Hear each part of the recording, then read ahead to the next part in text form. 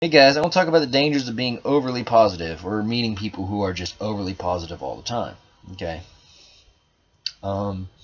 that's dangerous. I got this idea from a Facebook post of one of my friends. He said, "I don't like hanging out with overly positive people, because this and this and this." But anyway, I'm going to talk about the dangers of it. Overly positive people have a dark side, a very, very, very dark side. What I mean is, when you go on their Facebook page, it's always positive. It's always positive. Nothing negative. Give to charity. Oh, for my birthday, I want to do this. I want to do that.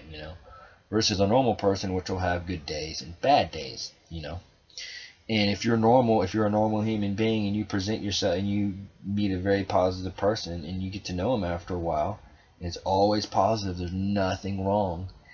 You begin to think there's some shady stuff going on. And then you realize, well, they have friends that are overly positive, and they have like 2,000 friends because they get off on other people being happy when they're truly not happy themselves.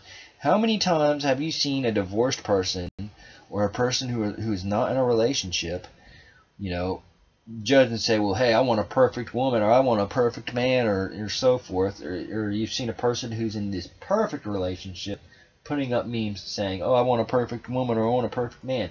They don't exist because they're not balanced. People who are overly positive are not balanced, and they're the most judgmental people I have ever met in my life. There may have been one in my life that wasn't judgmental and that was just genuinely positive because that's how she was. But you gotta have that balance of both positive and negativity, because negativity is always going to be there. It's just going to lay dormant, and it's going to pop up in a big way, and you're not going to like it. Those people aren't going to like it. You can't run from negative all the time. Negativity builds up in you, and you got to let it out, just like the anger video that I put up. So that's what the dangers of being positive is people think you're fake, you're not genuine, you're not real, because real people are both negative and positive. I mean, some of the best people I met cuss like a sailor. They'll give the shirt off their back for you. They'll cuss in 1 minute and they'll pray. But they're like some of the most non-judgmental people, that I've ever met in my life. The more perfect you are, I find that you're more judgmental. The less perfect you are and the more real you are, the less judgmental you are. So the more perfect you pretend to be, the more judgmental you'll become. And the less perfect and real and raw, genuine you are, the less judgmental you'll become.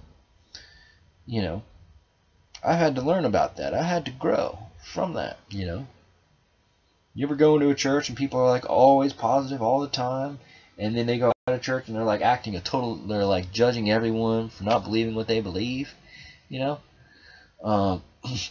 which is totally wrong, by the way. Judge not lest ye be judged. So there we go with that.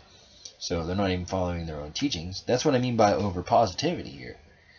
You have, because you'll be in a cult, you'll be in it won't be real. So the whole goal is to be balanced and real and genuine. Some days will be off and some days will be on. So just stay away from overly positive people, okay? And stay away from people who put up memes like all the time, like, oh, you got to do this, or you got to do that, or you're not a real man, or you're not a real woman. Just cut those people out of your life. All right? This is Crazy Dave signing out. I love you guys very much. Bye-bye.